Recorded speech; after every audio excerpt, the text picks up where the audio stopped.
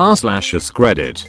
High school teachers of Reddit, what's the most awkward position a student has ever put you in?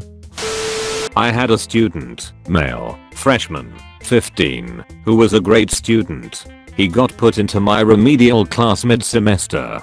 Basically he'd been a trouble student in another class and he'd shown up to that class only a few weeks before because he'd previously been at another school. That's a minor red flag. But, in my class, great student. His biggest issues were that he was intelligent and the class really was below his level. Boredom often leads to poor behavior choices. 2. His home life was basically in the shitter. Without going into all the details, let's just say it was pretty bad. I brought a lot of this up with the school counselor. She did some digging, as much as she could, and confirmed a lot of it.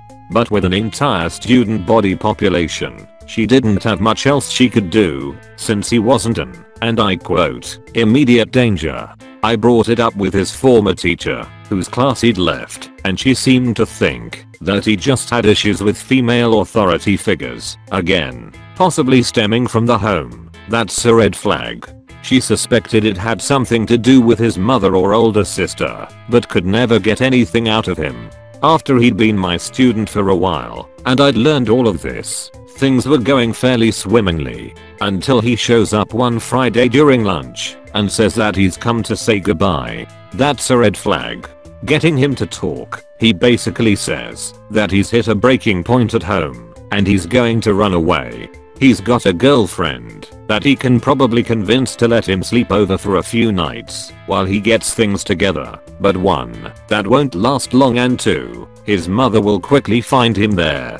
His plan from there is basically to be homeless or to attempt suicide, which he rationalizes will either end the BS or at least get him a decent bed and a few meals at a hospital. I go through a bunch of mental checklists. I ask him to reconsider a few times. Eventually get him around to trying to reconcile with his mother for the sake of his younger brother, and ask him if just having a few days away from home might help. Reluctantly, he agrees. So, after school I took him home with me. He slept on the couch, did chores around the house and in the yard, was respectful to me and my wife and my own kid. We got him to call home on Friday, ended in a shouting match over the phone, and again on Sunday morning, much less shouting, but still some there. Told him that he'd need to go home on Sunday night, try to talk to mom face to face, gave him some de-escalation tips, drove him home. He was at school Monday and seemed fine. However, he still seemed agitated. His mom later wound up calling me repeatedly, accusing me of molesting her son and grooming him for molestation, and shouting and ranting. I told her that if she felt so strongly about it, that she could go to the authorities, but that I had weeks of documentation about his condition in addition to his own testimony. That I had the best interests of one of my students at the forefront, and if she had an interest in his health and future well-being, that she might want to re-examine her own relationship with her sons. Subbed for a high school Spanish class one day. A female upperclassman showed up during my planning hour looking for the normal Spanish teacher. After being informed of the teacher's absence, she stuck around and initiated small talk, claiming she was a teacher's aide in gym and wasn't needed on this day. Based only on my own instinct, she seemed a little too friendly for having never met me before. Just felt off right from the start. I propped my classroom door open and didn't really give her much feedback as I prepared for class, but she kept talking and it kept getting more personal. Without any prompting, she began explaining how she'd moved out of her parents' house. She appeared to be 16 or 17 and now lived with 3 college-aged males while she worked as a waitress at what sounded like a strip club. That's typically not the type of thing to open up to a random substitute teacher you met 5 minutes ago. She segued from that to men's fetishes and how some of the people she served had a thing for pregnant women. It seemed like she was angling to see if I'd open up about my own interests. That wasn't going to happen. I try to be a good listener for my students under most circumstances, but this one set off some alarms. I stood up, asked where the drinking fountain was, already knew, but needed an excuse, then promptly left the room. and didn't return until my planning hour had concluded. I left school that day wondering if I was just being paranoid or whether a girl with that kind of story is something I should have reported to the front office, or whether it's a home life thing and thus out of a school's control. One way or another, it probably tops the awkward teaching mountain for me so far. TL. Doctor, female high school student approached substitute teacher and began talking about life working at strip club, then tried to engage in conversation about sexual fetishes. Edit. To those wondering why I didn't report this student to someone, I'm with you. It's definitely something I'd change if I could go back in time. It's interesting how easy the answer can seem to be in hindsight. As a young teacher at the time who was just visiting that school for the day, it was one of those experiences that helped build experience, so to speak. I left school that day with doubt as to whether I should have said anything to someone. It served as on-the-job training that when in doubt, tell someone. I was a long-term substitute in a rural high school right of college. I was teaching history and this girl, probably 16, was texting the entire time without letting up, even after I warned her repeatedly. Finally I confiscate the phone. The rule was, if your phone was taken, the only person who could get it back was a parent/guardian at the end of the day, due to the fact the school was dealing with the backlash of a major sexting scandal. During lunch I'm setting up a lesson for the next class and a girl comes back into the classroom and asks for her phone back, in which I tell her it was already turned into the office. At this point you can tell she is getting annoyed and asks me to call down and get it back for her, in which I tell her I can't. She begins to bawl, telling me that her parents were out of town until Saturday, and being that it was a 3-day weekend, the earliest she could get it back was Tuesday afternoon. I tell her I'm sorry for that, but the rules were the rules. After I tell her that, she immediately switches her tune and begins to ask me about my wife and son, and I tell her it is neither the time nor place to discuss it.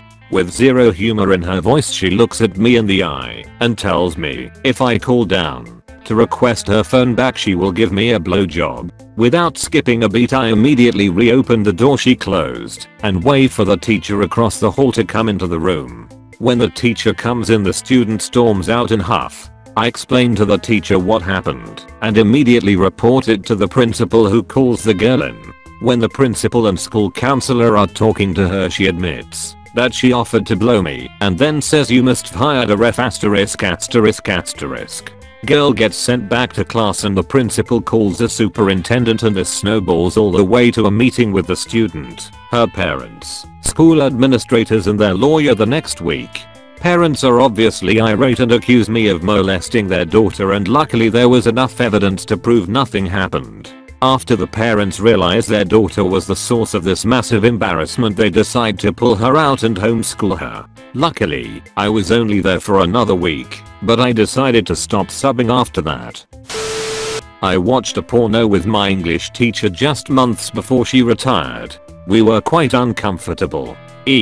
Completely forgot I posted this. Here's the context. In my senior year English class we had to present some multimedia presentation about a Shakespeare play. I'm not great with Shakespeare, but it was the play that starts with witches saying boil boil, toil and trouble.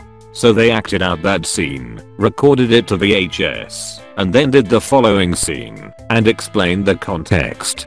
They turned in the VHS tape and went on their way. 2 months later this tape was returned and one of the kids put it in the VCR for the class to watch. Act 1 Scene 1 went fine. Act 1 Scene 2 had been spliced to include a blonde chick with massive fake tits going to town with a dildo, apparently mid-orgasm. Everyone in the classroom sat stunned while the kid that played the tape stammered, "I didn't.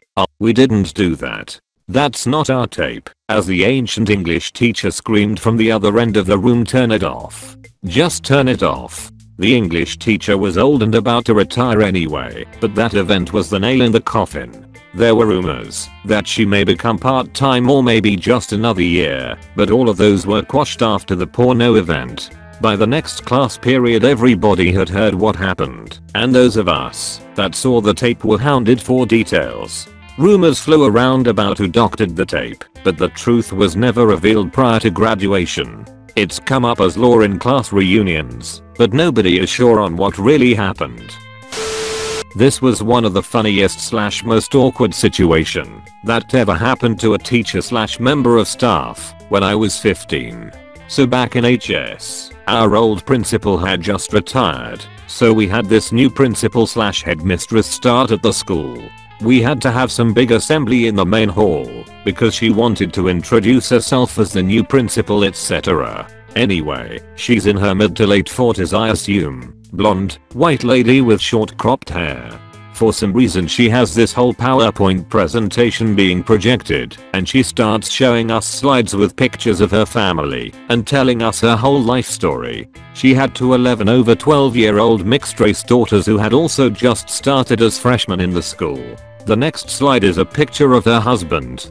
He's this good looking huge muscular black dude, and literally as soon as his picture comes up, some kid called Dylan yells in the middle of the assembly hall she likes big black dick. There was literally this split second of absolute silence. Even the teachers didn't know how to react. And she was like frozen on the stage. It was so awkward to watch. Then people started losing their shit laughing, and you could see the teachers plowing through the assembly hall trying to find the kid. She quickly recovered and moved on to the next slide, trying to pretend like she hadn't heard that.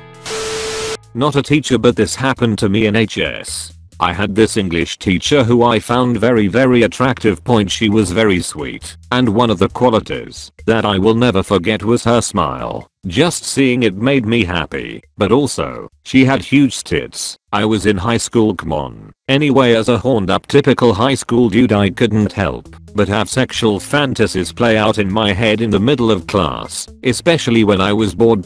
It would range from experiences I had, porn, or any hot girl I wanted to do it with. Point is this one day I was actually daydreaming about plowing her, and it was vivid too. I mean, my brain just knew how to create vivid porno in my head. It was horrible. Quite proud of how I can visualize, though. Getting off track. Obviously in doing this certain things could arise. Embarrassed, I look down at my throbbing shame in hopes that no one in class sees it and flips out. As soon as I look up, something in my head tells me to look across the classroom, only to discover that my teacher is trying to look under the table to see what I was looking at. She was convinced I had an electronic device out and proceeded to interrogate me in front of the class. She goes, J. What do you have in your hands? It was my throbbing shame, to which at this point I'm clutching hard in hopes of extinguishing the shame. I look up, and same as it isn't what you think it is. She then made my greatest fear come true. Get up, she said. To which my throbbing shame decided to get even harder. I can feel my face get hot, so now I'm feeling embarrassment while I'm also turned on and trying to figure out what to do next. All my high school brain could spit out was, Ms. I really don't want to do that. To which she retorted, Jay, I need you to get up and move your hands and hand over that device, or I'll send you to the office. The shame continued to throb. The class continued to stare. She then bolted towards me with annoyance written all over her face towards my desk. My heartbeat quickened. You could imagine how I figured that out, and she stopped right over me. Move. Your hands, she thummed. If you know the reference. I didn't know what else to do. So I closed my eyes and turned away at the same time I moved my hands. Oh. She let out in a gasp. My eyes snapped open. Oh, what do you mean no?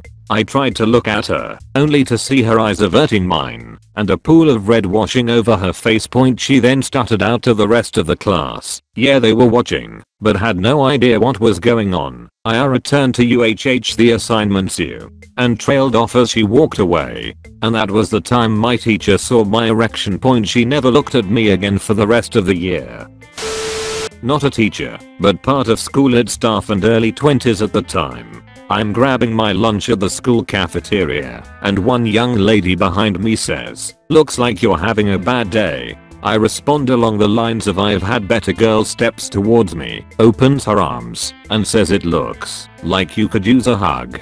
Somehow I talk her out of that, saying I'm not really into hugging, unspoken, with high school students, and somehow escape with a pat on the back instead.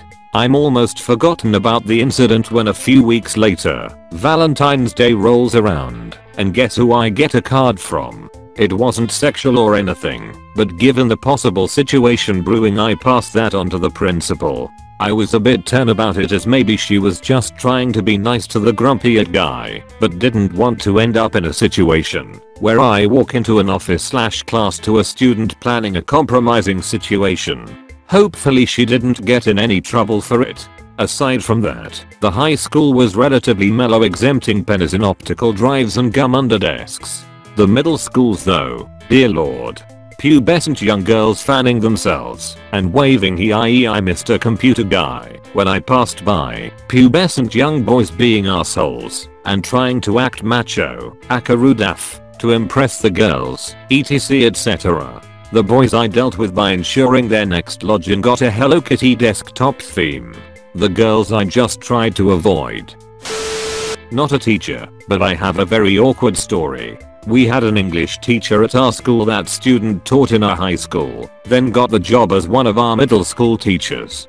She was one of those short cute girls that looks kinda younger than she actually is, so naturally all the high school guys would just gawk over her. During her time student teaching, my older brother and some of his friends had noticed several times that her panties would peek over whatever pants she was wearing some days. One of my brother's friends, who was a known creep when it came to looking at the ladies, was able to snap a pic of one incident in the last few weeks before she was done teaching at the high school. Fast forward to when she got hired as a middle school teacher. I was in her class, which was a huge relief. Our other English teacher was god awful, and the photo had circulated all around the high school by then, and now was getting into the hands of the guys in my grade. Some idiot in my class, very creepily, had the photo printed and taped to the inside of the cover of his notebook for that class. One day, the cover gets too tattered and falls off in class. The teacher notices the picture. She gets betrayed and politely tells the kid to stay by after class. Once she understood the situation, since the kid obviously had to spill everything so he wouldn't be pinned as the guy took the creep shot, she became so embarrassed she started looking for a new teaching job. She left 2 years later after finding one.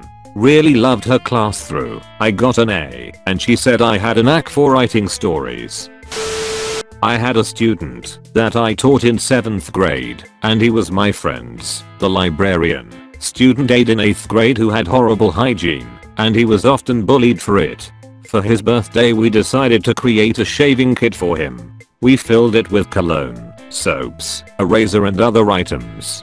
We ordered a pizza and we decorated, closed the library, and had a small party to celebrate him. When he opened his gift he started to cry. At first we thought it was happiness, but it quickly escalated to sobs. We thought we offended him, and began to apologize. Through his sobs we finally made out. I thought it would make him stop. We looked at each other, and gently asked what he meant. Slowly the story emerged that his father had been sexually abusing him since he was 5, and he thought if he made himself as gross as possible his dad would stop. By law we had to call Child Protective Services, and we explained that to him. As I went to do that, my friend tried to console him. As it was his birthday his mom showed up to pick him up early, arriving just after CPS. The caseworker let her in the room and the first words she said were, "Couldn't you just hold on for 3 more months?" It seemed she knew what was happening and was getting her LPN so they could move out. She had not worked before. This sad story does have a happy-ish ending.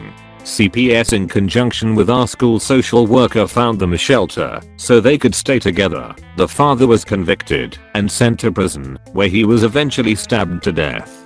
Asterisk, I should have explained that mom was regularly beaten and told that she and son would be killed if they tried to leave. I'm not in any way excusing her behavior, just putting in the context. Edit spelling. Edit 2. Explanation. Also not a teacher, but being somewhat witty and always a wussies trying to get a laugh to make work enjoyable, I caused a few awkward moments among teachers. 11th grade English, a friend and I sat in the last 2 seats in the last row against a wall. Our teacher, Ms. Cannell we'll call her, was beautiful and was the center of many an inappropriate conversation between us. One day after getting stoned at lunch and not paying attention, we got into it about her, apparently too toasted to notice how loud we were, until the whole class laughed and interrupted her lesson. Cool as the other side of the pillow, and with the sickest smirk ever, responded without missing a beat on her teaching. By the way boys, I've heard everything you two have said about me all year. Yeah. It was one of the scariest, hottest, most awesome things ever. Another time, PG Eco, we had to do a 10-slide group PowerPoint on a president of choice. I selected JFK and my partner was basically non-existent for the project. Fast forward to the day of the presentation with 2 empty slides and down a handful of facts. I stumbled across his autopsy photos and used 2 as the last 2 slides, with 1 page mostly about conspiracy theories of that day in Dallas and the last a Halloween recipe for Jello brains. I got a 90 with -10 for not completing the task, but also bonus +10 for creativity, making the grade 100 for doing the project myself, and because my teacher and I were both tenacious D/Metallica fans. As a pointless side note, I'm pretty sure both of said teachers dated at one point, but I had already graduated. Not a teacher, and I don't plan on ever being a teacher, but I was a student with a great story. 10th grade geometry. My teacher was absent, so we had a substitute. The substitute was supposed to go over the directions left by the teacher. It was basically a very brief math lesson, followed by a movie for the remainder of the class. For some reason the substitute thought it would be a good idea to scratch everything the teacher told him to do and instead talk about sex to a bunch of 10th grade geometry students. The teacher continued to tell us how he was a 35-year-old virgin waiting to meet his love and marry her. If it's not bad enough the teacher was talking to a bunch of 14-year-olds about sex when he should have been teaching math, the teacher wasn't the most appealing either. Tall skinny guy, round dorky glasses, with a bald head with a crown of hair. I don't remember much as I kind of zoned out as I didn't want to be a part of anything that was about to happen.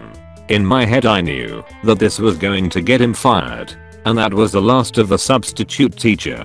He was fired immediately. The most awkward part is I see him almost every night when I cross the street when I leave work. This is a gross porta potty story. Read with caution. My friend was in high school and on some sort of history trip with her history teacher and a young teaching assistant. My friend kept on playing with her phone despite her history teacher telling my friend repeatedly to put it away. Finally, the history teacher said something like, "If I see that phone one more time, there's no telling what I'm gonna do with it." During the trip, they are visiting an old army fort that is being remodeled and there are only porta potties nearby. My friend wanted to use her phone, but was afraid of being caught. So she found an unused porta potty and used her phone in there. When she was done, she tried to put her phone in her purse. It slipped and, you guessed it, fell into the potty. Even though the potty hadn't been used, she was still too grossed out to get it with her hand. So she ran to find the teacher or the assistant for help. It took her a long time, but she found the assistant inside one of the buildings. As they are leaving the building, to their horror they see the teacher leave the porta potty and go around to the other side of another building. As my friend and the assistant are approaching the potty, my friend is saying repeatedly, "Please don't let what I think she did become true." It was true alright. The teacher had taken a dump on her cell. They were both grossed out, not wanting to deal with the situation. They both found the teacher. The teacher didn't believe them until they showed her the evidence. Mortified, the teacher proceeds to remove the cell with the help of a plastic bag and clean it off with tissues. But my friend refused to believe it wasn't on purpose. After what the teacher said to her on the bus, there was even a conference with her mom, the principal, the teacher, the assistant, and my friend about it.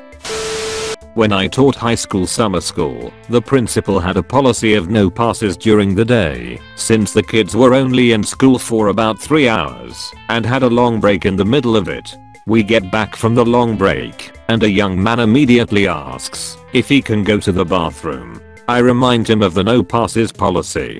He begins yelling at me about having an infection and needing to pee, and then threatens to piss on my desk. He went so far as to unzip his pants, which I heard more than saw, because I had turned away to get to the phone.